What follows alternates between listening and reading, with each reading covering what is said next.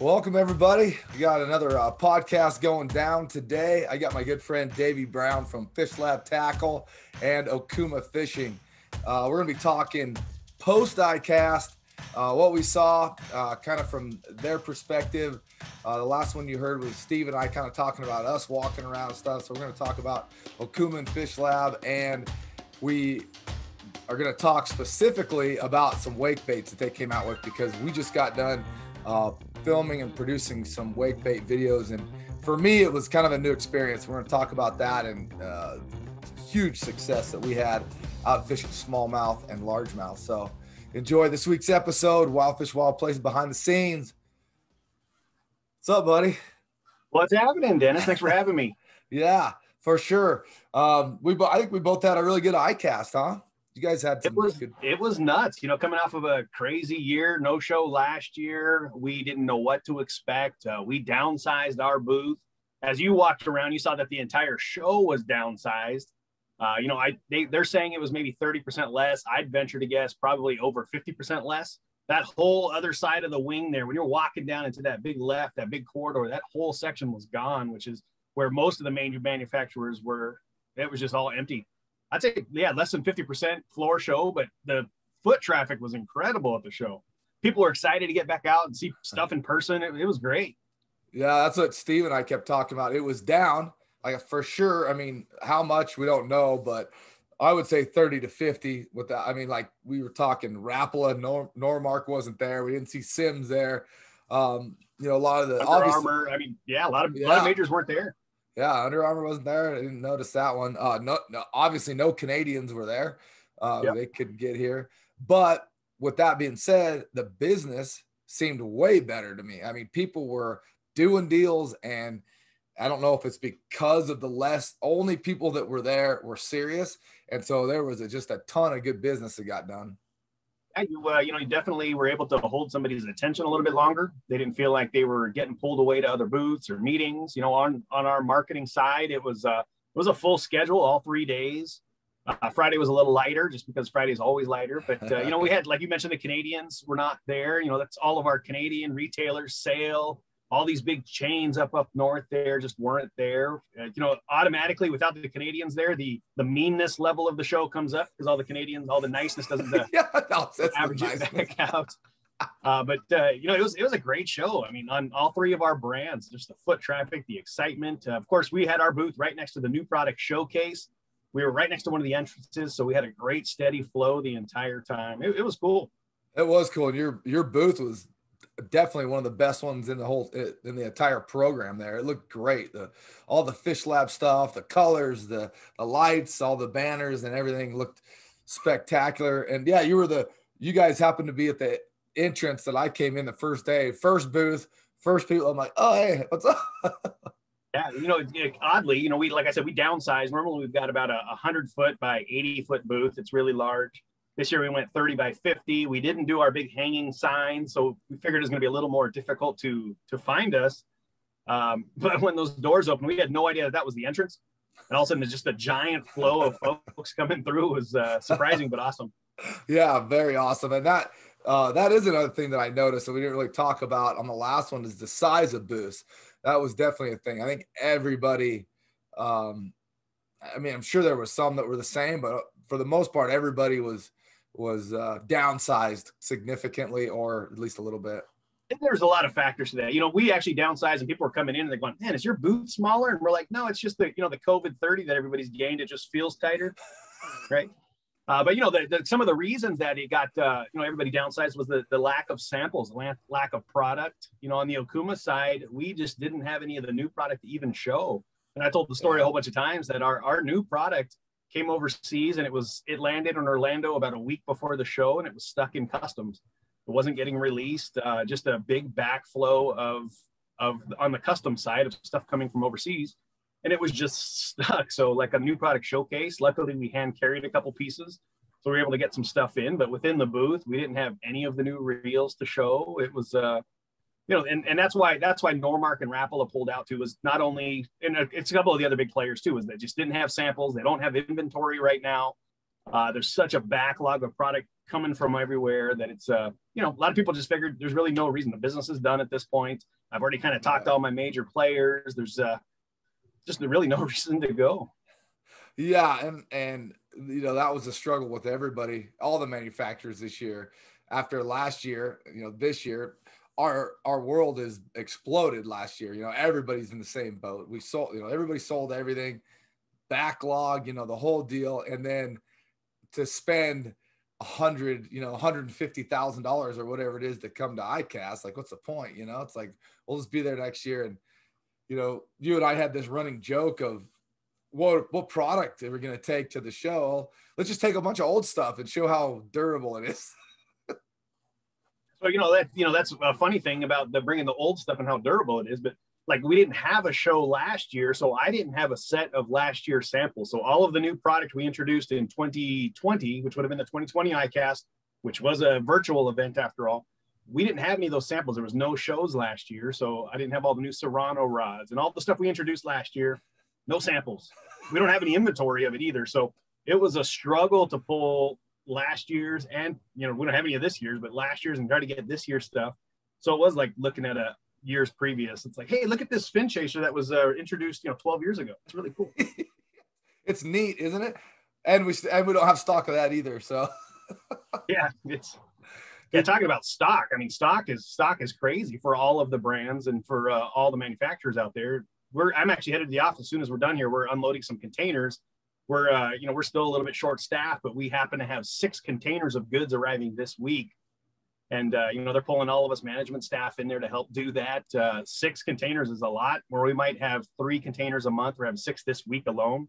So hopefully we're getting a little bit caught up on some back orders. There's a few new rods, some of the new introductions that are actually coming in a little bit early, which is great. But, not only is it a lack of stock, it's the production times have run out. We're running about an 8-month lead time from our own factories right now. Yeah, which is, you guys own your own factory, which is it's our own factories. Normally it's a 90-day lead time from production to the time we get into our factory, 90 to 120 days. We're running 8 months right now. So if I order some rods right now, going to be August 1st coming up. We're not looking until March or April by the time those arrive to our warehouse. And that's just because it's hard to get components. Fuji and all these different companies that we use, Seaguide, they can't get the components. It's not that we build every little component within our factories. We're waiting for components, all the guides, the inserts. We're waiting for reel seats we're waiting for hooks on some of the baits. You're waiting for specific things. Then you can put it together. Then you ship it in a regular shipping windows, 3 to 4 weeks coming from overseas. And right now, the port delays are even on top of that. So you're talking about another month of just sitting out in front of Long Beach here, just waiting to get off of a boat. It's crazy.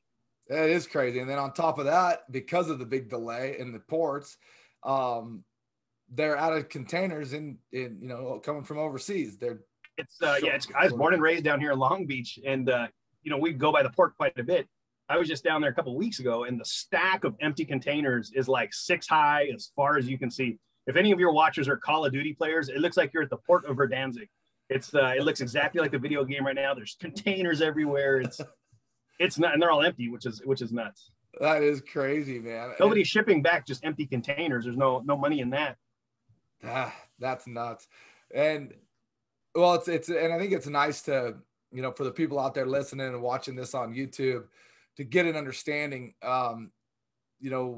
We've been hearing it. I know you guys have been hearing it a lot. I've been hearing it on different ends. It's like, when am I going to be able to get these, X, Y, and Z, whatever it is? When can I get these? And people are getting aggravated, and, they just want to go fish. They want this product. And it's like, man, it's just a real struggle right now. And it's a real thing. It's not because we forgot to place an order or, it's because we don't want to sell it. It's just because. Yeah, exactly.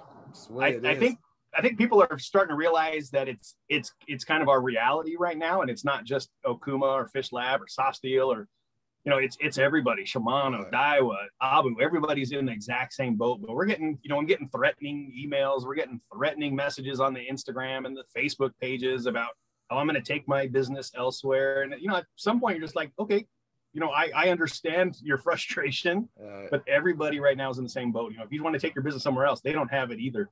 All right. It's think about, your frustration as an angler, as a consumer. Think about what our frustration is. our frustration is not only do we not get to fish it like the consumer, but we don't get to sell it. We don't get to make money that pays for what we do, to pay for our salary. Our rep groups, all of our distributors are pissed off at us. I mean, whatever frustration the angler's feeling at, multiply that by about 10, and that's where we're at, you know? Exactly. Yeah. And exactly. And the angler's at the end of the line, right? Right. So to speak. And no pun intended there on the fishing side. But that was a good pun, though. Yeah, exactly. It's, it's the manufacturer, then it's us. It's the actual manufacturing, then it's us as the manufacturer, as the distributor, then it goes to the distributor, which then goes to the retailer, which then goes down to the consumer. Right. And it just, snowball, runs downhill there. So this gets bigger and bigger. Bigger and bigger as it gets downhill. And you guys have, you guys basically shut off both Okuma and Fishlab websites for sales, what, 3 months ago or so? Actually, all three of them. We shut them off probably this year was maybe the end of March, early April. We turned them back on now, but our goal at all three of the brands is to support our retailers. We want to make sure our retailers have the goods, our distributors have the goods. We don't want to compete with them, although we do have retail aspect on the websites. That's more of a last resort. I go into my retailer, I can't find what I'm looking for. Let me check the website. It's always going to be at full price. Every once in a while, you'll find the super closeout deals that we just need to get stuff out of the warehouse. But our goal is to support those retailers, to support our community of anglers out there. Right. Yep. No, but it's back up now, so that's nice. And rolling, yeah, that's good. And you're getting 6 containers, so you need help unloading those. What time? I tell you, we're be there. Yeah, exactly. So in our office, we got Jonathan and Gene going today. We got I think Doug's been in. Doug's the president of the company. He's getting in there. He's getting sweaty. He's pulling stuff out of these containers. And it's even with 6 containers, we'll probably have a couple things on the shelves afterwards. But most of this stuff is all pre-sold. If you're going to your retail and you can't find it, they've got it on order and they're waiting for it. So we're taking it off the container. I'm putting it on pallets. And then as soon as it's palletized, man, that stuff is shipping out. So we get it, we ship it out as soon as possible. With 6 containers, hopefully there's going to be some extra stuff. We're talking like someone was just asking me about cold water line counter reels. I know you fish those quite a bit. It's a lot. Yeah. We're back ordered tens of thousands of these reels right now, and we'll get a shipment, might be 1,000 reels. Sounds like a lot. It's just chipping away just a little bit at some back orders right now. It's a crazy time. Everybody's fishing. It's great. It is. Everybody's fishing, and that's something else we talked about on the last podcast. Is kind of what the industry message was that was coming down the pipe to us was, we have all these new anglers that are part of that showed up last year, right? Like, I think they said something like 11 million new licenses sold or somewhere in that ballpark. Yep. And so, our focus as manufacturers and media needs to be, let's get some really basic stuff out there along with our technical talk, but really basic stuff, and keep those guys in there. So we got all these people fishing, a whole bunch of new people fishing, and let's give them some information to help them be successful. Yeah, what we did on our side is we're seeing the influx of new anglers, just like you mentioned, in the middle of last year during this whole thing. You couldn't go to Disneyland. You couldn't go to a park. You couldn't go to the pier to do whatever. You couldn't do so many things that a lot of people were just going outdoors. You're up in an area where you have free access to all this waterways and go do stuff. Down here in California, a little bit, you can go to the beach. You can throw your baits in the water. You can go to some of the local lakes. The lakes were closed, a lot of the launch ramps. But we saw these new anglers all around the country. We're getting all these messages like, hey, how do I tie a knot? What's the difference between a spinning reel and a casting reel? So one of the things we did on our side, and you've been part of it too, is something called Tune Up Tuesday. It's something we launched a year and a half ago at this point. It's on the Okuma website, Okuma Fishing USA. It's Tune Up Tuesday. Every Tuesday, it's just a brand new angler thing. It's how to do something. How do I tie a dropper loop? What's the difference between a circle hook and a J hook? Very basic information, but it's information that a lot of anglers are craving. It's hard, and you see it too. You work in the tackle industry, so a lot of times, especially down in Southern California here, if you walk into a tackle shop, you've got your hardcore anglers that are hanging out at the counter and they're chatting with the guys behind the counter. It's a little intimidating sometimes. A new angler walks in, they don't want to ask a question with 2 rods and go, how do I know which one's spinning? And just, and especially with the internet nowadays too, right? People are just going to flame you if you ask a weird question. Someone's going to light you up because they're hiding behind their keyboard. So we're trying to make an easy access area where people can just ask these questions to us. We'll answer them in a friendly way. We're not going to make fun of a question. No question is dumb. We all started anglers. you know, some of our guys in the office, they still do the upside down spinning reel. And I think I've seen you do it. I don't know if you're out on the screen here, but you know, so, you know, we're just trying to get these guys just some knowledge. If I want to walk into a tackle store and ask a question, I want to know what I'm actually asking about. You know, what are the components of a spinning reel? What are the components of a fishing rod? Is it a fishing pole? Is it a fishing rod? You know, it depends on where you're at in the country. Yeah. But, you know, just some very basic information for anglers, and they've been digging it.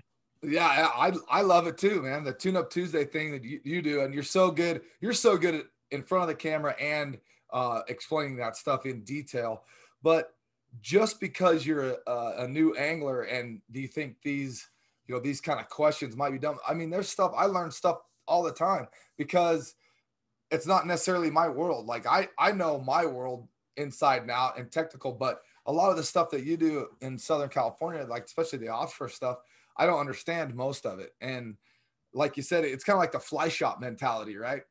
Like the uppity fly shop guys, nobody goes in there and wants to ask simple questions because they're afraid of being made fun of or whatever the case may be. And so this has been a good opportunity to Tune Up Tuesday. And I think I'm going to circle back on my YouTube page and just start doing a handful of super easy, you know, just very basic stuff that people may not know.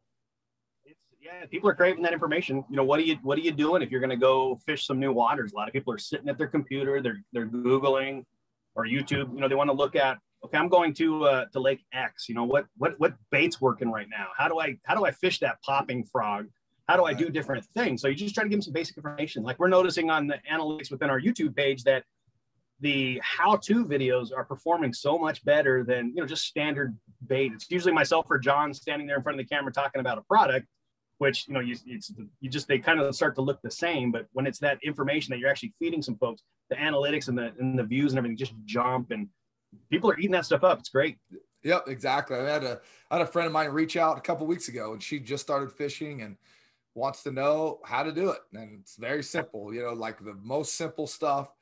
Let's start with that, and then we're going to work from there. So I think that's one of the messages that we all received during the show. And you guys have already known it. You've been on top of this stuff. Like you said, you've been doing Tune Up Tuesday for 1.5 years already or something. So it's going good. And one of those baits Fishlab came out with, that one of the new things that, you know, like I said, like I'm not a huge bass fisherman. I don't chase the largemouth and the smallmouth as much as some people.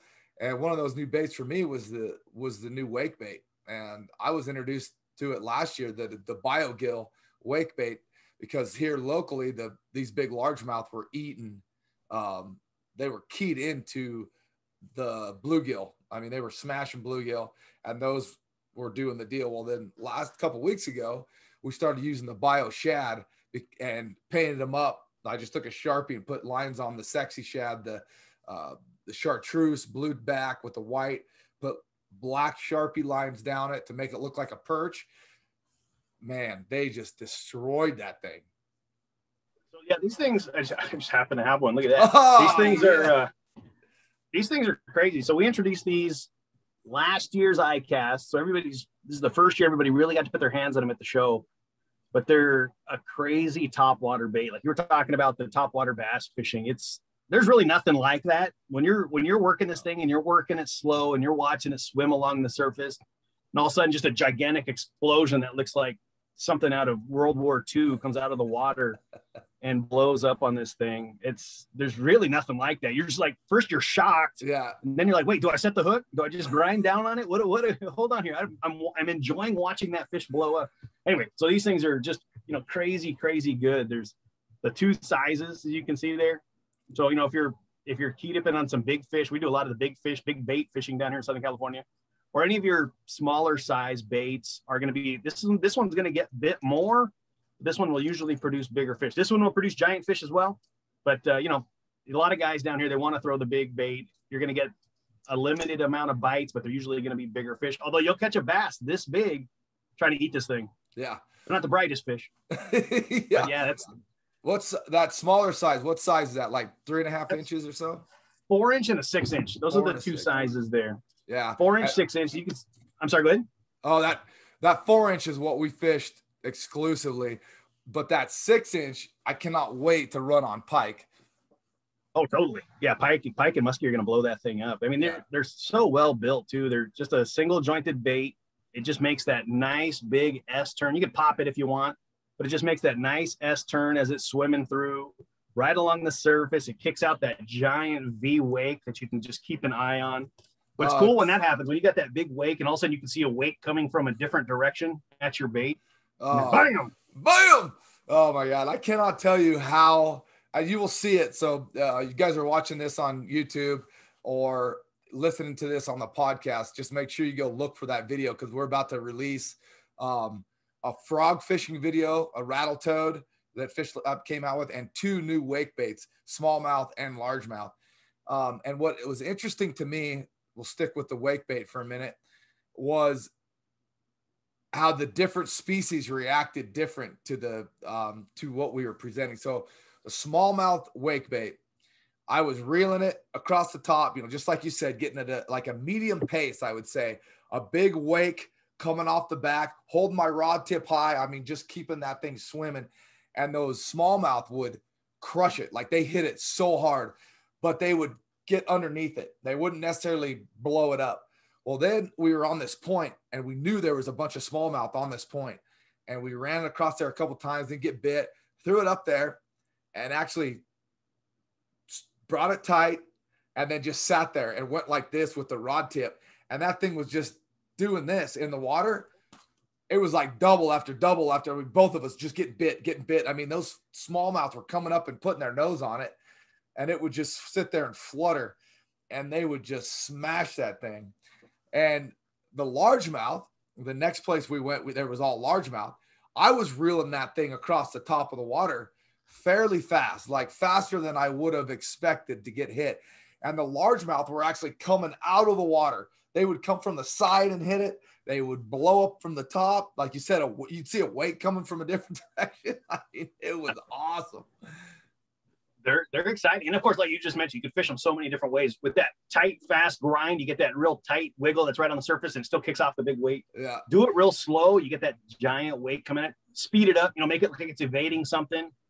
As they're, it'll nice widen, then it'll get tight and then go wide again as you're speeding it up, slowing it down. Pop that thing and then just like it's something injured on the surface. It'll still wake, but then it'll just kind of flutter. And sometimes even do that and then just pause it. And it just looks like a fish that's maybe stunned up there. And that's when they're just going to crush that thing. Yep. So much fun. So much fun. Like you and I had this conversation last year after I fished the wake baits for the first time. And I'm just like, these baits are so fun to fish and so effective. I mean, they're just having a ball with them.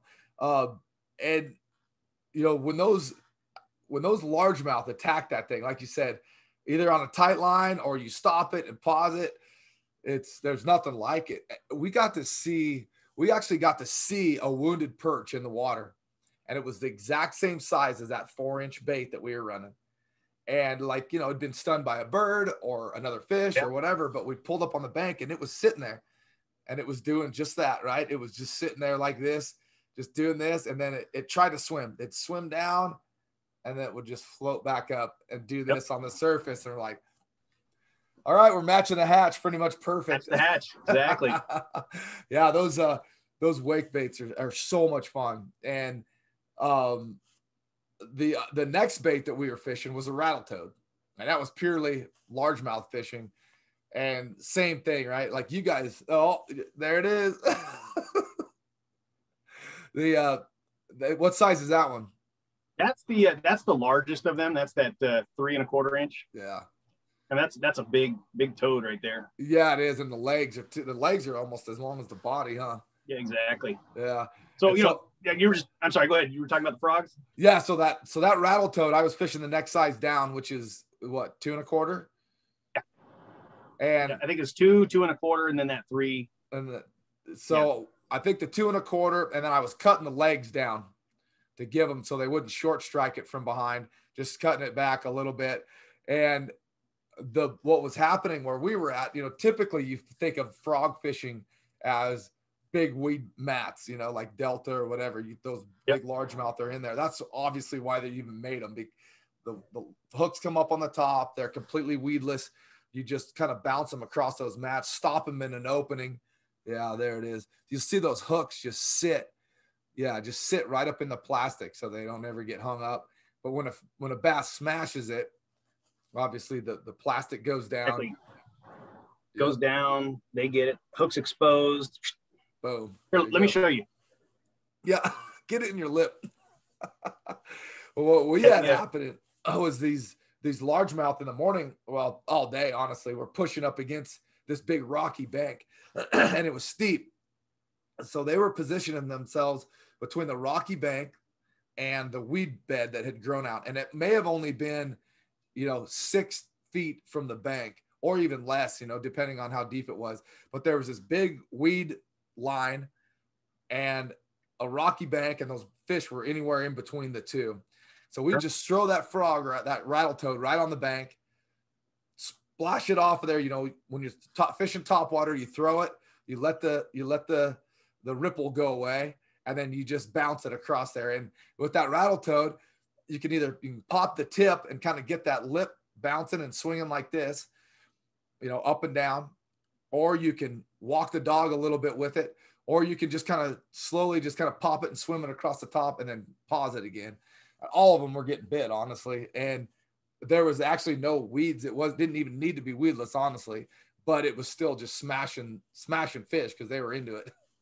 People, yeah, exactly. So like, I'm thinking like you're talking the steep bank stuff. A lot of people don't totally realize that those bass will stage up. Here's the drop. Here's your drop off into the water here. Those fish they're just kind of staging here, waiting for stuff to fall off of these rocks.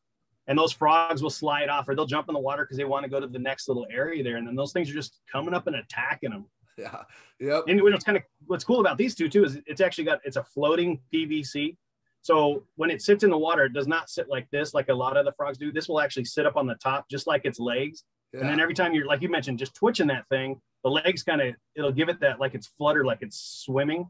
And then that stays up on the surface. It's pretty cool. And then one, you were talking about the splashing, the bait you didn't get was that new, the rattle toad, the poppin' toad. Yeah, I need that. That's the poppin' rattle toad with that big old mouth. So here's the standard. Then that big old gap mouth there. So every time you're popping that thing, it shoots water like 2 feet ahead. And that draws in some crazy strikes too. Same body, same bite down. It's got that, I don't know if you guys can hear that, but big old rattle in there. It's they're crazy. They're good. Yeah. I can't wait I haven't fished that one yet. And I love, when I was a kid, that's all we fished with topwater, with the poppers of some sort. And, those bubbles and that popping sound that makes them go crazy. It's a good time. That's that whole topwater thing, right? So if you're open water, throw that wake bait at those bass, they're staged. You can same thing up against those rocks there.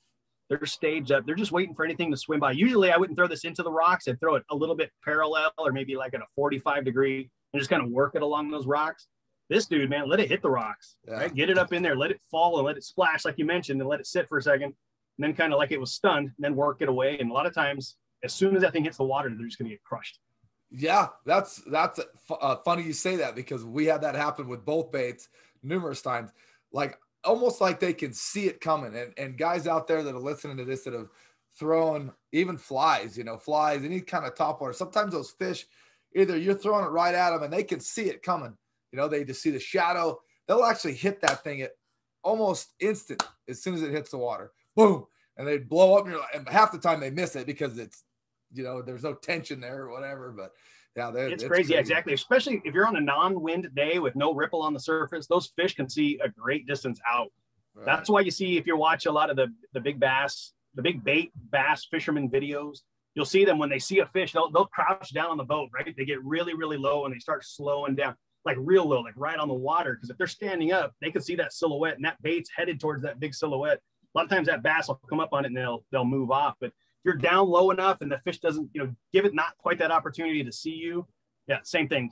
Up on the rocks, they see that bait coming down with if it's flat calm, they can see that bait coming from quite a ways. A lot of times, if they're away from the bank and you cast it towards the bank, as it's headed towards the bank, you can see those fish start darting towards it before it even hits the water. It's nuts. Yeah, that is nuts. You made a really good point about going 45 with those things. And the first afternoon we were fishing the largemouth with the wake baits, there was a wind blowing.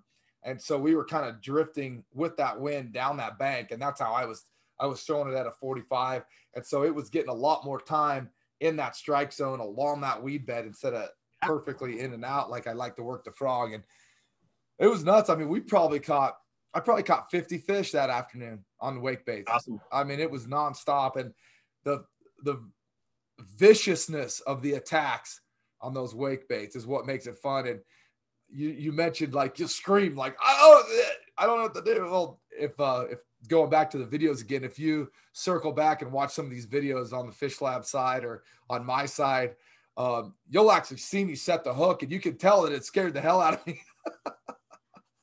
Yeah, totally. Exactly. A lot of times you're not expecting it. You might make a couple casts where there's no action.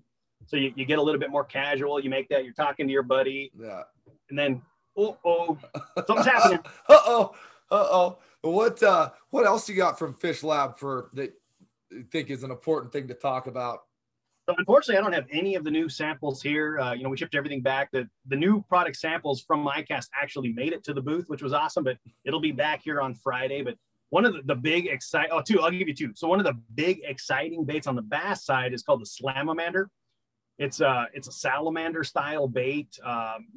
Back when we all grew up bass fishing, the salamander or the water dog, depending on where you're at, was such a key, a live bait.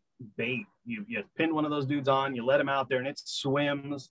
But now they're actually illegal to use as a live bait. They're cute. Really? They've got little eyelashes and they're all friendly. So I'm sure someone got involved and said they're too cute to use as a bait, but they're, you can't use those anymore.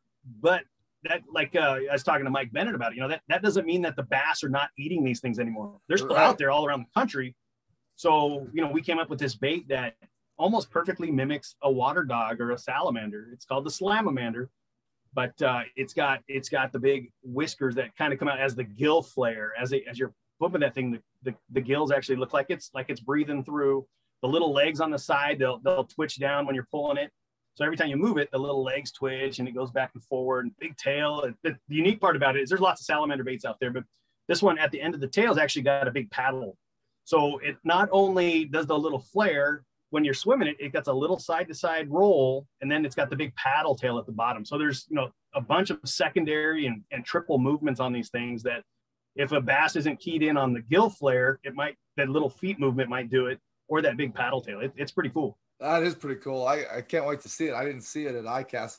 Oh, they're crazy. And so let's talk about the salamander deal. Yeah. Like I said, I'm not a huge bass guy.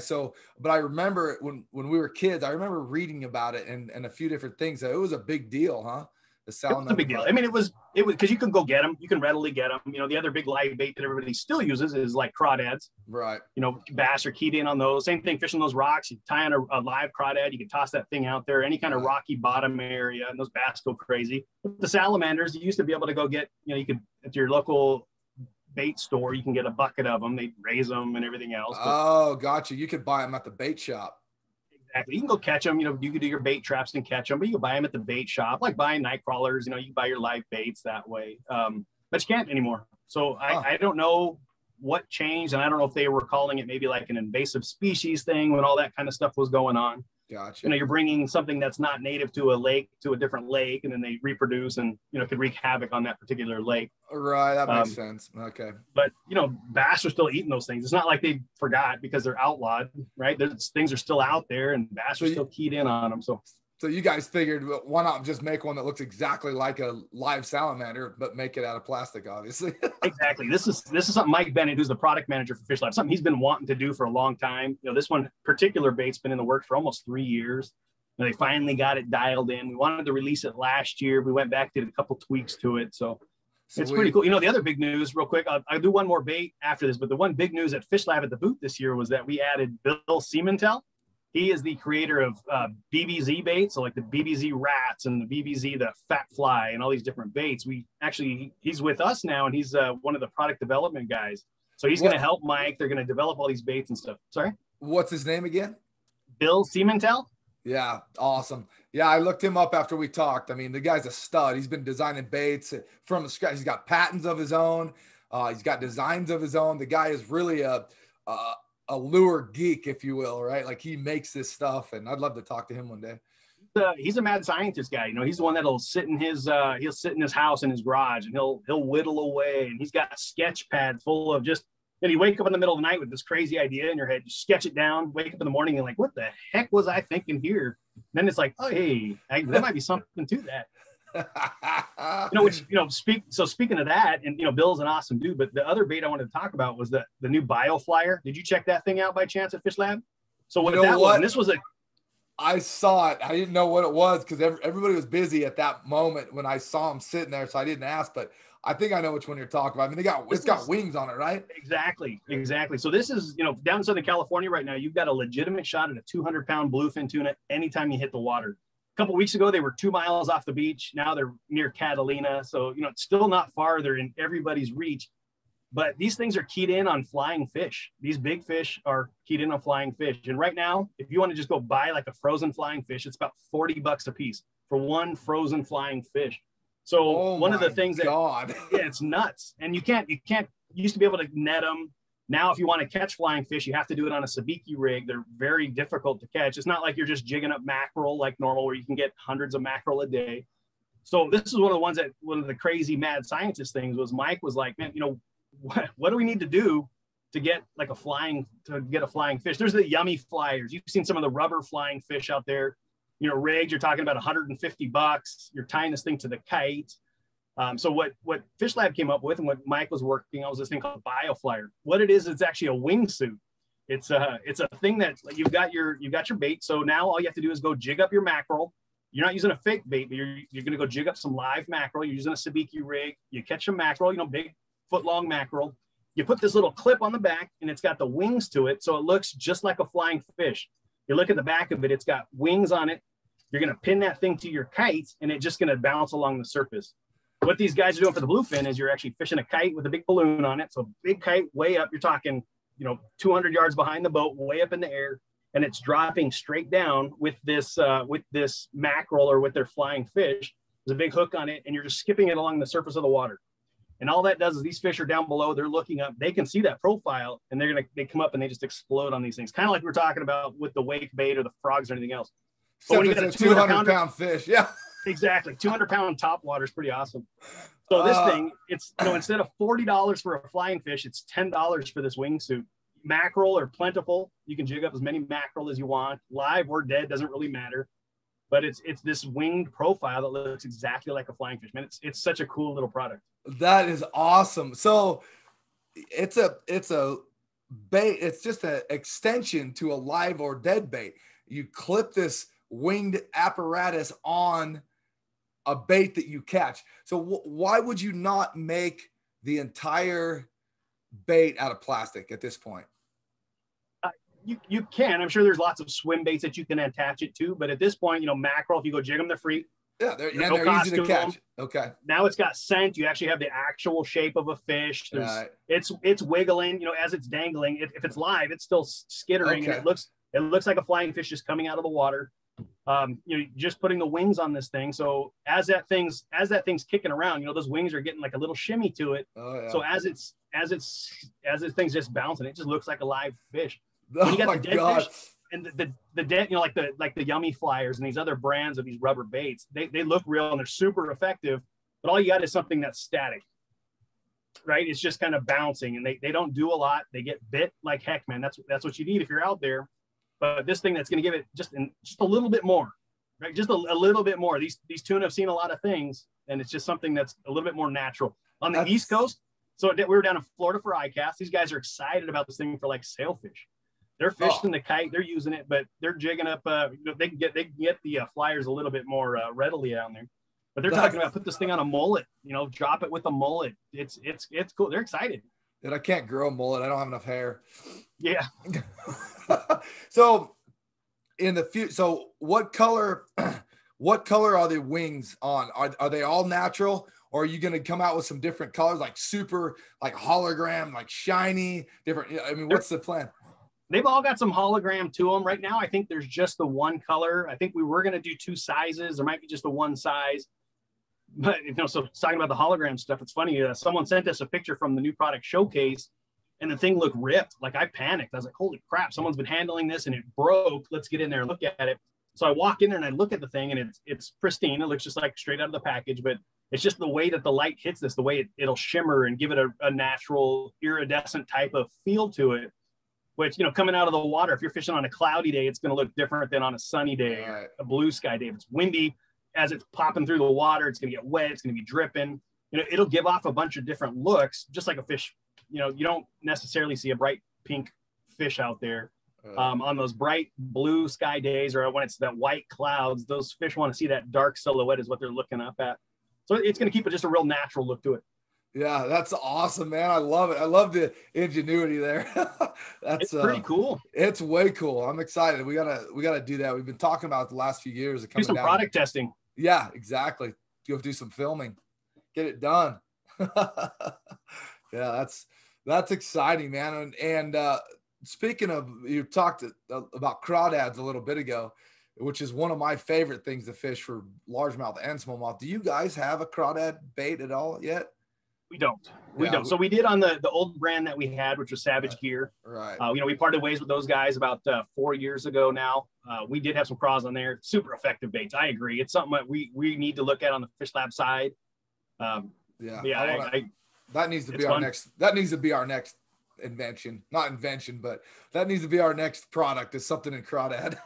Exactly. Every time you wiggle it, the tail kind of kicks closed or something kind of cool. And Fishlab's, it's cool. That's what Fishlab is about.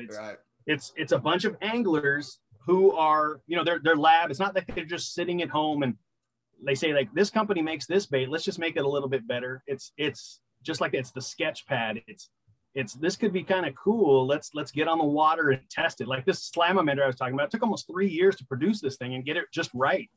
You know, we've got our key anglers, what we call like our lab scientists all around the country. It's their water. They're dialed in. You know, there's this guy we know that fishes up on Pyramid Lake that gets real dialed in up there. You know, so they know what they want to do. They know how to fish these fish, these specific type of fish. I'm going up to Green Bay here in 2 weeks. We're going to fish with one of our pros up there who's been helping us with some of these different crankbaits and some of these different deep divers and some of the jigs. So, you know, he's focused on walleye. It's not like it's just we'll grab any pro and they want to talk about some bass baits or talk about whatever, and they've got general knowledge and everything. These guys are focused in on whatever their fishery is. Right. You know, us, we get around, we fish everywhere. You know, we get the opportunity I was down in Texas a couple weeks ago. I'll be in Green Bay in a couple weeks. I was over here a couple weeks ago. I was down in the Keys last week down there fishing Dorado. You know, it's a lot of things, but we're going in the Fishlab part is the lab is their actual little bottle of water that they're focused on.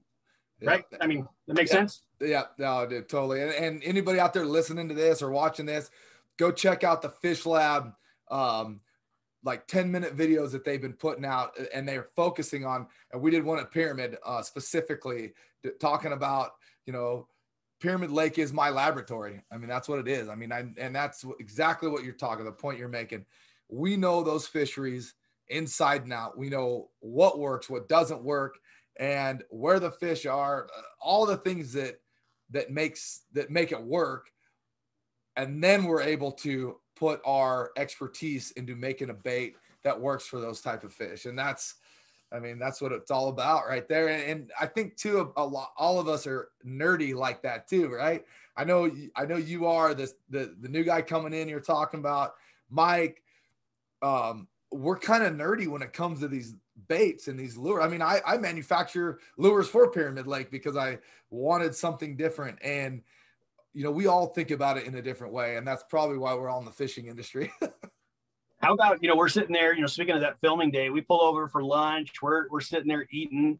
You jump on the bow of the boat and grab that blade bait. First cast, boom, big old cutthroat, you know, like a double-digit cutthroat comes out on that blade bait. Get it back into the water. Second cast, just kind of screwing around, throw it out there. God, another one. Just, you know, sometimes you can get that stuff so dialed in when you're so focused on that particular fish in an area we didn't even think there was gonna be fish. Right? We pulled over for lunch. Yeah, it was cool. Yeah, and that blade bait that thing crushed them all year. It was hot that time of year for some reason, more so than. I think it was because they were more scattered later on in the year. Because I did catch some fish on, but when you guys were there. A little guppy blade bait. It's cool. It's a ice fishing jig. I mean, mostly is what it is. And so, and a blade bait, it's thin, a little guppy, got 2 hooks on it. You can rig it in the front or in the middle, and you drop it and it falls with a twitch, like almost like back and forth flutter as it goes down, and it gets to the bottom quick, which is what I like. Then as you pull it up, it vibrates and it swims up and has a hell of a vibration. And my God, those fish just destroyed that thing. It was like one of those lab experiments, like, let's throw a little of this in, let's see what happens. Yeah. Cast, wind, boom. It's peeling line. That was pretty cool. Yeah, it was a good unexpected bite. Yeah, exactly. Oh, that was fun. Well, I'm looking forward, man, to seeing some more stuff coming down. You know what else I saw you had? I'm sorry to keep this going on too long, but you guys got some weedless spoons. I saw some little. Yeah. There's some weedless spoons out there. Those were designed, in the way we worked on them. Those were for like a Louisiana thing. These were redfish. These were speckled trout. This was shallow water, big bull redfish. They're weedless, as you mentioned. So it's your standard spoon shape, a little bit of a different shape to it. Big beefy hook that's actually attached to the spoon and to where you're going to actually make your line tie. And then that little weedless guard on that thing. So you can cast that thing out there, pull it through the weeds. In Louisiana, you're pulling it over oyster beds. You're pulling it through the reeds. You're pulling it over rocks. So not getting that thing snagged is key. But then as soon as we started doing this, we started talking to like our Midwest reps. So, hey, you need the yellow with the red diamond. You need the frog pattern. You need the red and white, your standards. So now it's become like a national spoon. Anywhere that you're going to fish spoons, dude, drop these things down. They're phenomenal. That's exciting. And the first time I really used those weedless spoons, I think they were the Johnson brand weedless spoons. Sure. This is like 20 years ago, maybe longer. My buddies in Canada were fishing them for pike. Same things in the weed bed, just like you're talking about. They would pull these spoons through the weeds. I mean, they were seriously, I never even crossed my mind to run these things. And I don't know why, but they were one of the most deadly baits we had. And I didn't have any of them. My buddy had one or two. We ended up breaking them off or whatever, but I'm excited to fish those. And now that we can go back to Canada here pretty soon, maybe next year. Yeah, exactly. Yeah, there's those pike are going to be hungry. They haven't gotten beat up by us down here. So, dude, it's been 2 years. The place that I go, Lake Athabasca, not even the owner's been up there. I mean, it's been 2 years since. I'm excited. I think there's going to be some gigantic fish to be had, but maybe that's bears are going to be hungry. The fish are going to be hungry. Yeah, exactly. All right, buddy. Well, I think that's probably a good one there on everybody out there listening. Thank you for joining us. Thanks for joining me and Dave. This is too much fun. We're gonna have to do this again soon, and probably get Mike and what's the new guy's name again? Bill Sementel. Yep. So we'll have to get Bill. I want to talk to Bill, get his crazy mad scientist brain talking. Hope you have hours. He'll just talk and talk about baits. It's crazy. I like it. Well, all right. I'm going to wrap this up. Thanks everybody for hanging with us today. And yeah, thank you, Dave. And we will talk soon.